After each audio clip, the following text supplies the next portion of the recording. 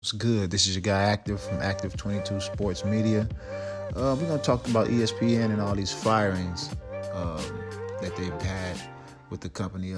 They've let go about 20 employees with some huge names. Jalen Rose, Jeff Van Gundy, Susie Colbert, Max Kellerman, and Keyshawn Johnson, just to name a few.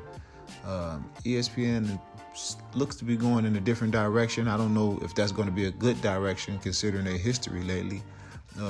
ESPN really has turned into a channel full of nothing but arguing back and forth, no highlights, no content about sports in general, just arguing over who likes what athlete the best. You don't get any stats.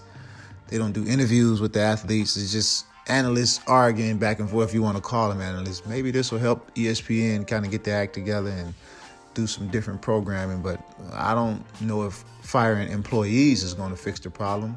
Maybe they need to get rid of some of those employers and get someone in who can bring in some new programming, some more entertaining shows that people will want to watch, but that's neither here nor there.